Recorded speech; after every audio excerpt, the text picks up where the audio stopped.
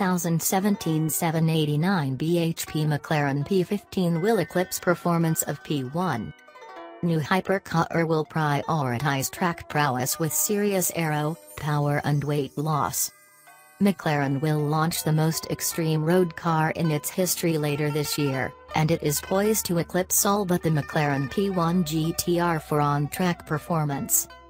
Officials at McLaren refuse to confirm the existence of the car, which will be the second model in the firm's Ultimate Series after the P1, which spawned the Extreme P1 GTR track derivative. However, Autocar understands the new car is being developed under the project name P15, and the engineering team has been given a brief to create the most extreme, track-focused road car. In line with McLaren's publicly stated goal of giving all of its Ultimate Series cars a distinct focus, engineers are said to have been given the freedom to prioritize performance over anything else. One source has described the P15 as a track weapon with the goal of delivering the most exciting and thrilling driving experience on track. Power will come from a modified version of the 3.8-liter twin-turbo V8 that is at the heart of every McLaren road car on sale today. It's likely to be linked to a tweaked version of the 7-speed gearbox in the 720S. However, the engine in the P15 is said to have been extensively worked on to produce close to 800 PS, 789 bhp. This exceeds the 727 bhp produced by the road-going P1's engine, but below the 903 bhp peak achieved when the P1's electric motor is also in operation. However, with its two-seat configuration said to be one of the few concessions to practicality, the P15 is also expected to weigh less than 1,300 kilograms, a substantial saving over the 1,547 kilograms P1.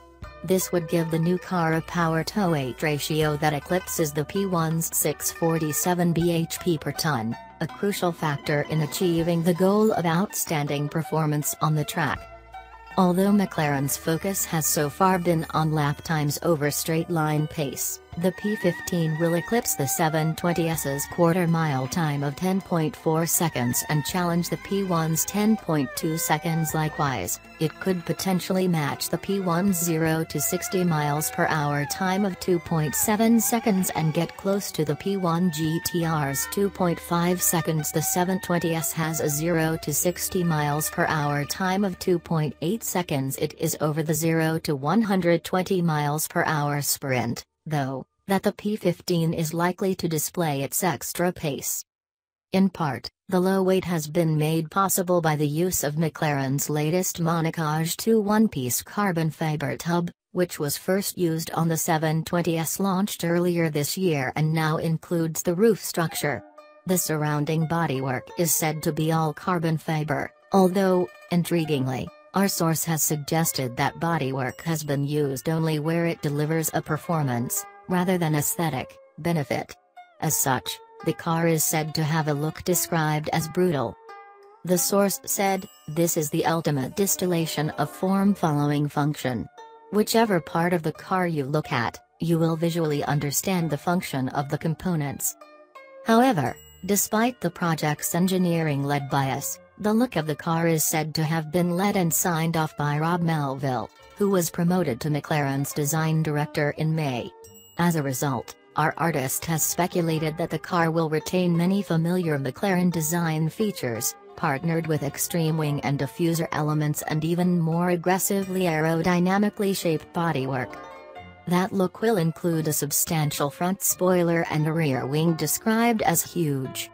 To achieve its track goals, the P15 will set new standards for active aerodynamics across the surface of the car. Details remain secret, but this will likely mean incorporating self-adjusting front and rear spoilers that will be fed air by a variety of ducts and scoops that can also open and close as required.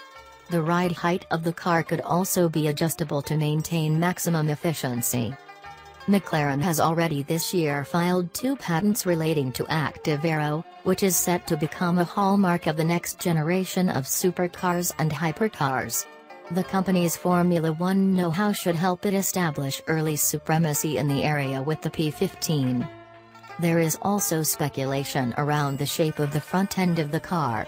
The source said the front boot space of other more mainstream McLarens has been sacrificed in pursuit of performance, giving rise to the possibility of a significantly different look for the car. Inside, the P15 is said to be stripped back in every way possible without breaching legal requirements for a road car, with even the seats adapted from lightweight racing car versions to save weight. Luggage space is said to be restricted to the point that there is room in the rear to carry only 2 crash helmets and sets of racing overalls. P15 launch details remain scarce, although customers are said to already be vying for the limited production run of 500 cars. An official reveal event is expected to be held before the end of the year, but this is likely to be restricted to existing McLaren customers or those who have registered an interest in the car. Starting prices will be about £700,000 plus tax, £840,000 in the UK, almost the same as the P1, which was priced from £866,000, including tax, when it was launched in 2012. A public debut for P15 is anticipated for the Geneva Motor Show in March 2018, with deliveries beginning in the summer. Due to the expected level of demand, McLaren's marketing bosses are said to have ruled out producing official special editions of the P15 via the McLaren Special Operations (MSO) bespoke offshoot, but customers will be offered the opportunity to customize their cars. The service's popularity among customers was reflected last year when MSO grew its revenue by 143%. Although the P15's raison d'etre is track performance, there is no indication whether or not McLaren will pursue headlines with an assault on the Nürburgring lap record, or records at other circuits. McLaren ran the P1 at the Nürburgring ahead of the car's launch but revealed only that its lap time was below 7 minutes. Most recently, Lamborghini garnered attention when it claimed the Huracan performance set a lap time of 6 minutes 52.01 seconds, eclipsing that of the Porsche 918 Spyder Hypercar, which clocked 6 minutes 57 seconds. Although the track focus of the P15 means that Longtail, LT, and Spyder open-top versions have been ruled out, the fact that it will be launched in a road-legal form does leave space for an even more extreme, track-only GTR variant to be made later. The GTR would likely be sold in even smaller numbers than the standard car and at a significant price premium. Customers are expected to be selected on the basis of buying a P15 first. The P1 GTR cost more than double the standard P1 and only 58 cars were produced. Performance details of a GTR P15 variant remain shrouded in mystery, although the possibility of removing everything required to make the car road legal could result in a significant weight saving. A P1 GTR is 50 kg lighter and has 83 bhp more than the standard car. The possibility of using hybrid power to boost performance on the P15 GTR is said to have been ruled out for packaging and weight reasons and because such a car would consequently veer too close to the P1 in concept. P15 will not be the car's name when it goes on sale. When McLaren launched its Ultimate Series line of vehicles with the P1, it pledged to give each one a name rather than applying a horsepower figure and derivative denomination, as it does for its sports and Super Series cars. The previous use of P1 suggests that the firm will lean on its racing heritage in some form. It is expected to do the same with the other Ultimate Series car known to be under development, the 3-seat, F1-inspired Hyper GT. Codenamed BP23, the car will be revealed next year and arrive in 2019. The Ultimate McLaren Road Cars.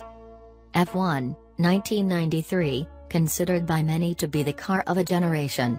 It was the world's fastest production car, 240.1 miles per hour, and the first road car with a carbon fiber tub. P1, 2014, the first model in McLaren's Ultimate Series, was a rival to the Ferrari LaFerrari and Porsche 918.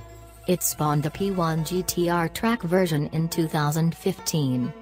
P15, 2017, promises to beat every McLaren bar the P1 GTR4 on-track pace. Its power-to-weight ratio is likely to eclipse the P1's 647 bhp per ton. BP23, 2019. The BP23, due in 2019, is a £2 million, 3-seat, hybrid Hyper GT. Production is limited to 106 examples and all have already been sold.